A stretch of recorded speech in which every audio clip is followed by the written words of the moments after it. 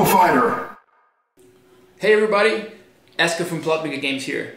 Many of you have asked about the fighters in Combo Fighter, how they play and how they're different from each other. So what we're going to do now is that we're going to take a look on all of the individual fighters in the game, look at their cards and the distributions, their signature combos, their special powers and so on, to give you an idea of how they differ and how they play specifically. So first off, we're going to start with Boris Wolfram, the Ukrainian miner. So let's take a look at his cards. So Boris has 3 different attack moves. He has the Laser Flash, which is pretty fast. You see an initiative of 7. That is quite fast for this slow brawler. But it deals 0 damage when you use it as an opener and 2 damage in a combo. So it's not a super powerful card, but it's useful if Boris wants to win an opening move playing red against red. He then has his Headbutt move. It hits pretty hard with a damage of 4 and a combo damage of 3, but you see it's slower, so that's the trade-off here. It's only initiative 4. And then finally has his Thunderclap. That's a whooping 7 damage as an opening move and 3 in a combo, but it's super slow. It's the second slowest attack in the entire game so far. It's only initiative 7, so it's going to be difficult to hit with that card. And at defense moves, he has his block. He has 7 of those cards, and it's in his starting hand. You can see it's 0 damage both as an opener and in a combo, but it's a solid card nevertheless. We have Shoulder Tackle. That is like block, except for it does not lead into any of the attack moves, and it deals 3 damage if you can use it in a combo. So here is the trade-off: is do you want to open with that card and kind of waste a blue card, or do you want to save it for a combo where it actually deals damage? And that choice becomes even more apparent in his 6 priority cards, the rush cards. You see it's a 0 damage card when you open with it, but it's 5 damage in a combo, and it can string off of itself, so you can actually string together multiple rushes for a lot of damage. Then he has 2 footwork techniques. He has a circle and a step back, and the step back, you'll see, sets up the rush card. You'll notice that it combos into the rush right there. So those are Boris's basic techniques, and his starting hand, you'll see, is Laser Flash, it's Thunderclap, block, Shoulder Tackle, and circle. So as an opening move, he has a couple of choices. He can open with Thunderclap. That's a very bold move. A lot of players would probably expect that, so that's a tricky one to open with. Boris Wolfram's signature combos. He has 3 signature combos like everybody else, and his signature combos, they begin with blue cards. So he will begin with a defensive card if he wants to play a signature combo. And you see he has, also like everybody else, the first combo is in his starting hand. So this Drill and Blast, he can actually open with that card. Then he has the Key of Coltrane, which allows him to make something out of a rush card if he uses it as an opener. You see this combo would normally deal 0 + 0 + 2 damage, so you actually get a bonus of 4 damage, or 6 if you play the Moxie version. And then he has the Ukrainian Hangover here. His special power, though, is this one. It's the Uranium Capsule. It says, before drawing cards to refill your hand, you may discard 3 blue cards to flip this card. So if you can save up 3 blue cards before refilling your hand, you can discard those, and boom, you can power up and be powered by radiation. So for the rest of the game, whenever you deal damage, you will deal an extra 2 damage. Obviously, that's very powerful if you can activate that early on in the game. So how do you play Boris Wolfram in Combo Fighter? Well, the way I like to play him is I like to play him quite defensively, meaning I open with blue a lot of times, and that means I run into some damage, but I really like to keep his defensive stance while I build up a combo. He can build up some very powerful combos, some of the most powerful combos in the game. He can do a Thunderclap, Headbutt, step back, and double rush, for example, for 20 damage. That's pretty significant. So while I build up that combo, I play blue cards, because if you keep defending, your opponent will waste their red cards, they will get nothing out of the blue cards, and typically you have more blue cards than them, so you can really keep defending. At some point they have to, try to sidestep your blocks using the footwork cards, and boom! That's when you play your devastating combo. So that's how I like to play Boris. Blocking, building up a combo, boom!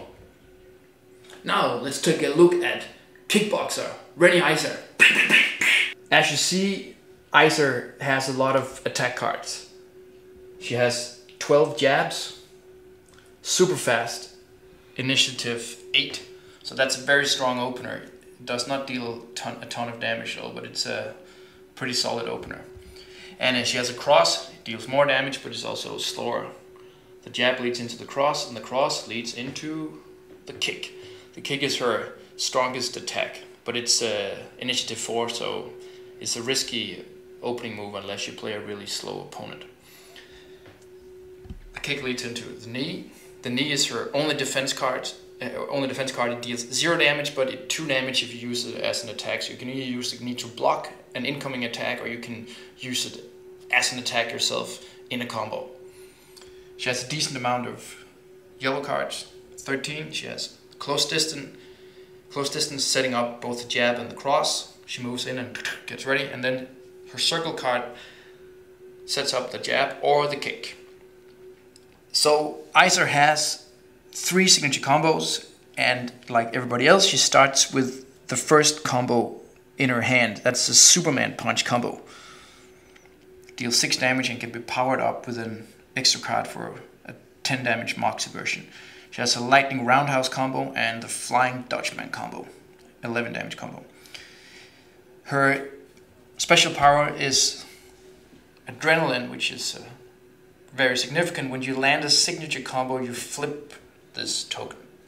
So she lands, let's say, a Superman Punch, and all of a sudden she has her Rotterdam Rush Hour power ready. And that power says if you empty an entire hand of 5 cards, you may immediately draw a new hand of 5 cards and continue the combo. That means that you can potentially do a 10-string combo. So how do you play Rennie Iser? Iser is very good at comboing her cards, so she can pretty much string together all of her cards. So what you want to do is that you want to string the cards together, obviously in a way that they deal the most amount of damage. So you have to be careful about that. And then be sure to do some signature combos to activate her Rotterdam Rush Hour. And a key thing when you play Rennie Iser is knowing when to activate your Rotterdam Rush Hour, because you have this powerhouse stored up that you can activate, but you want to time it so that when your opponent's deck is 15 cards down, boom, that's when you activate it so that you can finish the fight in one go. You don't want to leave the opponent staggering if you can avoid that. Remember, if you remove all the cards in the deck and the hand from your opponent right away, you knock the opponent out cold and the fight is over. So that's what you do with Iser. The perfect play with her is if you can play a very early signature combo, use your Rotterdam Rush Hour, then activate it again and finish the fight with the second Rotterdam Rush Hour. That's just beautiful when that happens. So this is Rennie Iser. Now let's talk about Francisco Ferro, modeled after legendary Kyokushinkai fighter Gary O'Neill and also Francisco Filho. Let's take a look. So Ferro has 3 attack techniques. He has a punch with a fairly good initiative value 7. It deals 2 damage as an opener and also 2 damage in a combo. And it's in his starting hand, as you see by the S there. Then he has a low kick, initiative 5. It's a 3 damage card, also in his starting hand. And finally he has a high kick, dealing a massive 5 damage when you open with it, but it's a slow card, initiative 3. Slightly faster than Boris's Thunderclap. So in that matchup, it might actually be worth opening with this card. He has 2 defensive techniques, a soak, dealing 0/0 damage, opening or comboing into the high kick, and a block card, also a 0 damage card, but leading into both the punch and the low kick. 2 footwork techniques, step in, setting up the punch and the low kick, and step out, setting up the high kick. Fedor has 3 signature combos. He has the power punch. He begins with that in his hand. He has a bone crusher, which is a more powerful low kick. And he has the Do-Kite Mawashigiri, used by legend Gary O'Neill, which is kind of the inspiration for this fighter. And you see that the combo damages or the signature combo damages are not super massive. It's 5, 6, 7. But if you combine it with Pharaoh's special power here, first he shows no pain, and when he's hit, when he takes damage, whoom, he flips and he's ready to retaliate. So he can double the damage of a single card or of an entire signature combo. So you see that the Do-Kite Mawashigiri combo in the Moxie version with the retaliate power is actually 20 damage. So he can deal a lot of damage with his retaliate power. So how do you play Francisco Ferro? Well, he plays a little bit like Boris Wolfram, meaning that he's a defensive guy with enough blue cards to wear the opponent down. And of course his special power, the Show No Pain Retaliate, is super vital. And when playing against Ferro, you gotta be careful not to do chip damage, not do 2 damage or 3 damage, allowing him to flip the token and hit back with double power. But when you play Francisco, I like playing opening with his punch cards. Initiative 7, pretty good card, unless of course you play against Rene Ice, the kickboxer, with Initiative 8, or super fast Grace Lee. Then be careful, but otherwise he has some solid opening cards in his punch and even his low kick. Then he takes some damage and then he's ready to hit back.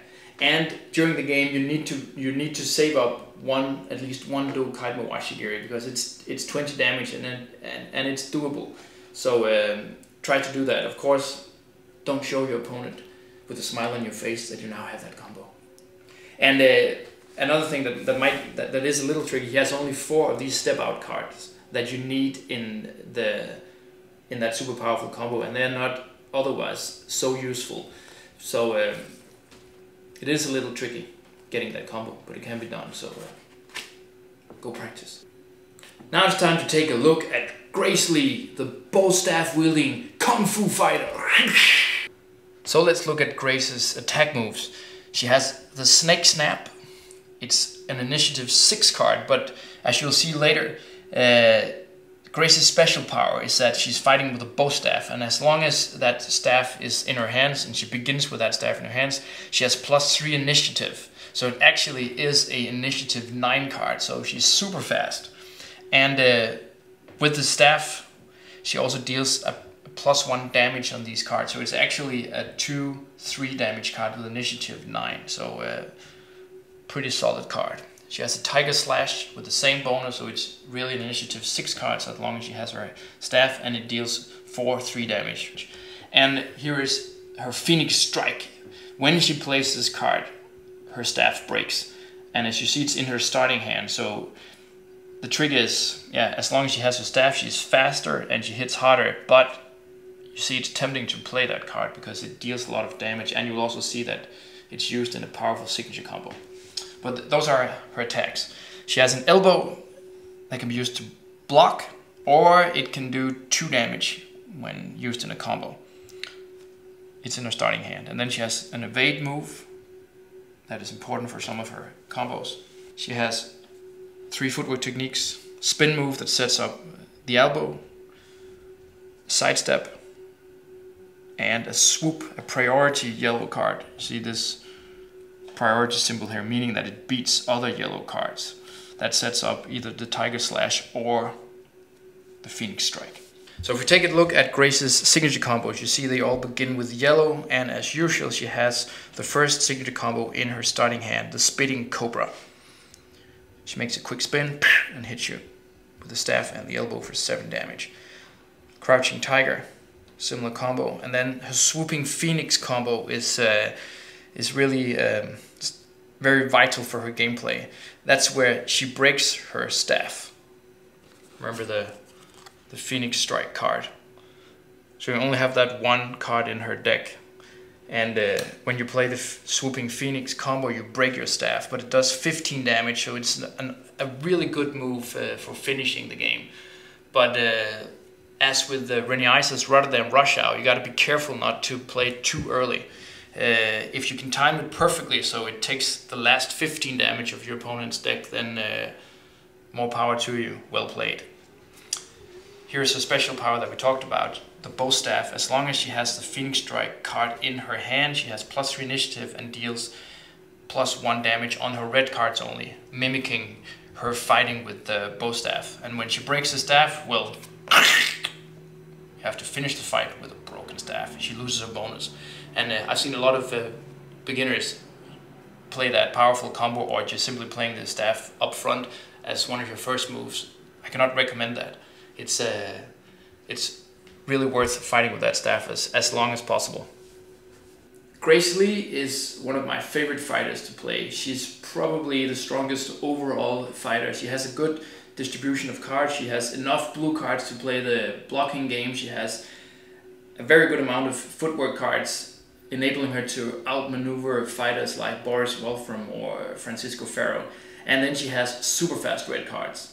She does not deal a ton of damage always, but she can if she strings together her red cards like Snake Snap, Tiger Slash, Snake Snap, Tiger Slash. That's a pretty decent combo, but of course she'll run out of red cards at some point doing that. But overall, she's really a good balanced fighter, and she has that ace up her sleeve, her Phoenix Strike card that can hit you at any moment. So that's something you must use to your advantage, like luring your opponent into thinking, okay, now I play the break staff, now I play the break staff card, but and then you don't play it. Kagami Yoshida, bonsai gardener and Aikido specialist. Let's take a look at her. Yoshida has only one attack technique. It's the sticky hands. Initiative 5, and it deals 0 damage, even in a combo. It is not as bad as it sounds, and you'll see why in a minute. She has 2 defensive techniques, a deflect move and a direct move. You see the X here on the cards. Here it's X as opening damage, and here it's X as combo damage. And X is a special rule that Yoshida uses, and the X value in her case means that it's the highest damage value on the opponent's cards. So let's say she plays against Boris Wolfram and he's bold enough to open with a Thunderclap. Then X would be 7 damage. Boris might run into trouble there. So using the philosophy of Aikido, you remember turning the opponent's power against themselves. This is what we're trying to represent here with the X value. So the X value is the damage, the highest damage value on the opponent's cards. She has 3 footwork techniques. You'll recognize X here again. So if she opens up with a lead, she can, let's say she plays Boris and he's bold enough to open with a rush, then X would be 5 damage here. And he would be in trouble once again. Evade does not have the X value, that's simple, a footwork technique. And then she has a priority footwork technique, Follow, which has the X value as a combo damage. So you see the trade-off here is, do you want to open with a powerful footwork technique, or do you want to save it for a combo? Yoshida's token has quite a lot of text on side A. Once you know this text, you flip it, so I'll explain what that says. It says that Kagami is going for a submission hold. So every time she wins the initial card flip, she will also flip this token. And if you can flip it or turn it all the way back to the starting position, she wins the game entirely. So you see, that's why 0 damage is not necessarily so bad for her. But as soon as she does not win a round, that means even if it's a tie, the token goes back to its starting position. So she has to win 4 consecutive rounds. You see that the signature combos all deal 0 damage. Why is that useful? Well, because if she's able to win with a signature combo, she gets to turn this or rotate this token twice instead of 1 step. So she can potentially win in the second round of the game if she opens with her hip throw and then gets another signature combo off in the second round of the game. I've seen that happening. I think that playing Yoshida is a ton of fun. She's really about this Jedi mind trick, mind reading aspect of the game, and if you can master that, if you're good at reading your opponent, this is a very, very rewarding character to play, and a very frustrating character to play against, because she can pull off a victory pretty much out of the blue. Her deck has dwindled down to pretty much nothing, and you're in the lead, and then poof, all of a sudden you run into 2-second combos and you lost the game. So if you're good at mind reading, this is probably the character you want to play. She can also win by using her X mechanic, especially if she faces off against the stronger opponents like Stomp or Boris Wolfram. Then that X mechanic can actually deal quite a lot of damage. For example, if she runs into Stomp's Earthquake, remember at 10 card damage or 10 damage cards, you can do 30 damage in a combo, which is the highest in the game. So, but of course, Stomp can just not play his Earthquake card up front. But it's a bold move to try. So let's go to the snow-covered mountains of Norway for some fast-paced taekwondo. Snowstorm is up next. Snow has 26 attack cards, distributed over 3 different techniques. She has her fast kick with an initiative of 8. It deals 1 damage as an opener and X damage as a combo. And X in Snow's case means the position in the combo sequence. Meaning if you play it as a second card, X equals 2. If you play it as a third card in a combo, X equals 3. If you play it as a fourth card, it's 4. And if you play it as a fifth and final card, it's 5 damage. So you have to, or you want to, play the card as late as possible, so to speak, in the combo string for maximum damage. She has her regular kick, initiative 6. It's 2 damage as an opener, and then the combo damage is once again X, so that's the same as the first card. And she has power kick. You see it does not combo into anything. It's 3 damage as an opener, and again X. She has 1 defense technique. It's evade. It sets up the fast kick and a couple of footwork techniques at 0 damage. She has 3 footwork techniques, all dealing 0 damage, but used to string her attacks together. She has a spin move that sets up both the kick, the regular kick, and the fast kick and the regular kick. She has bounce, sets up kick, and then she has leap, a priority move that sets up all 3 attack techniques. So if we look at Snow's signature combos, you see she has a switch stance combo that deals 0 damage, but it allows her to flip this power token. And let's talk about the power token. There's actually some text here missing on, this is a prototype copy, so there's some text missing. What I just explained before, that X equals the position the card has in a combo sequence, so that should be here on side A, and it should also be here on side B. But when you play the switch stance technique, you switch stance, so she goes from her frostbite stance to her avalanche stance. In her frostbite stance, you see her red cards are +1 initiative, so she's actually a bit faster than what we saw before, as long as she's in her frostbite stance. That is very helpful if she's fighting, let's say, Grace Lee. Then her fast kicks will also be initiative 9. But against some fighters, you'll not have any use for this +1 initiative. So she can switch her stance and go into the avalanche stance. And in her avalanche stance, her power kicks, they will deal triple damage. So remember that X is the position in the combo sequence. So if you play the power kick as the 5th and final card of your combo, it's 5 damage times 3. So a power kick can be 15 damage in 1 card. The rest of her signature combos are, she has a tornado kick that can be powered up for 10 damage, and she has a classic taekwondo stunt kick at 720 triple kick, where she kicks 3 times before she hits the ground again.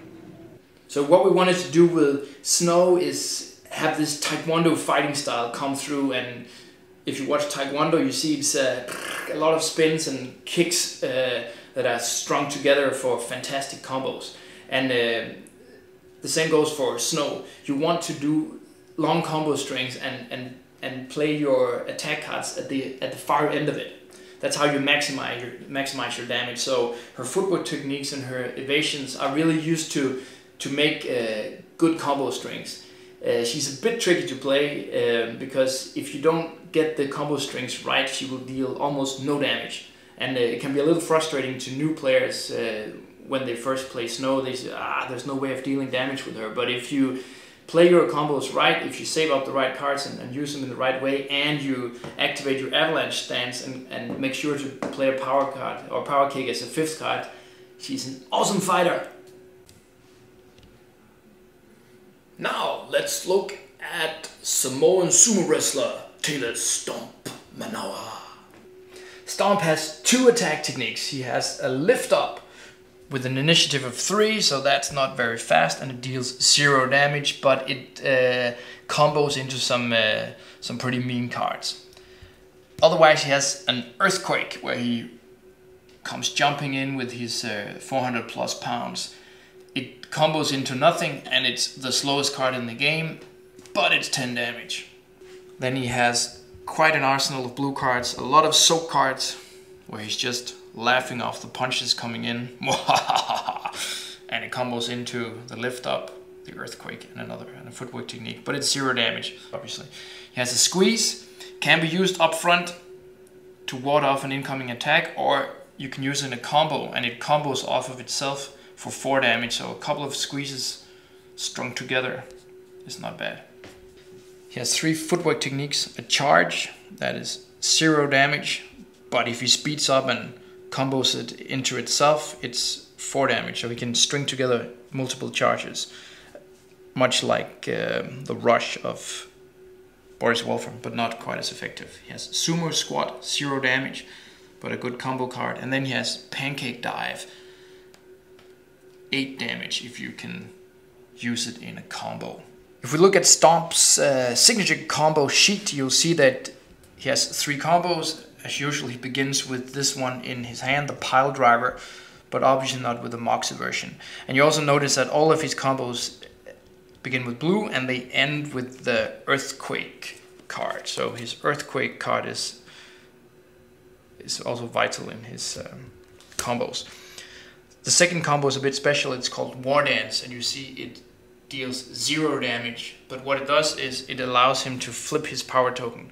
So once you perform the Samoan War Dance, whoom, you go into side B, and now we have Earthquake Warning, so plus 6 damage for his Earthquake card. So that's 16 damage up front and 10 in a combo. That hurts. And finally has a Rolling Thunder combo for 14 damage. Stomp is really fun to play if you're the kind of player that don't mind taking a little damage, because Stomp will take damage. His attack cards are so slow that you will never really win a attack card versus attack card flip. So you have to build up a combo and accept taking damage, and then but when you hit with your cards, man, that's satisfying. He can do the pancake dive for 8 damage into a couple of squeezes, or yeah. And when you lift off people off the ground, even if it's 0 damage, you just know that there's trouble coming after that. And hitting with the earthquake card up front, 10 damage or 16 damage with the earthquake warning. Nothing beats that. Finally, let's discuss the wrestler Gakir Bako. Gakir has 2 attack moves. He has his elbow with an initiative of 5, 3-2 damage. Not a super good card, but decent. He has a hammer fist, initiative 2 and 5-3 damage. So you see, it's a poor version of Boris's Thunderclap, but you'll see why it can be more effective in a bit.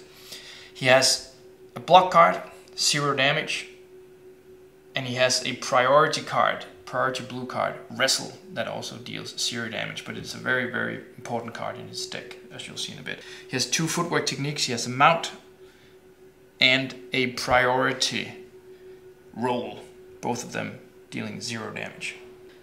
So if we look at Gakir Bako's signature combos, you'll see they all start with his priority yellow card. But let's talk about the special power first. Gakir is a wrestler, so he actually has a negative power here on his A side of the card. It says poor blocker. So whenever he takes damage, he takes an additional 2 damage because he's not very good at blocking when he's standing up. But when he plays a wrestle card, when he opens with a wrestle card and he wins the round, he immediately flips this token. And it represents him dragging his opponent to the ground. So now they're wrestling, and this is his favorite place to be. And now if you're his opponent, you're in trouble. Because when you're on the ground here with Gakir Bako, he's immune to damage, and his red cards deal triple damage. And he can now play his signature combos. Side A says he's not allowed to play his signature combos. So he's a poor blocker, not allowed to play signature combos. But when he wrestles you to the ground, you're in big trouble. He can use his signature combos, and his cards deal 3 times the damage. So a hammer fist opener is 15 damage up front. So what happens if you win a round against Bako on the ground, you break free from his clutches and you're back up standing. So every time he wins with a wrestle card, you'll go back to the ground.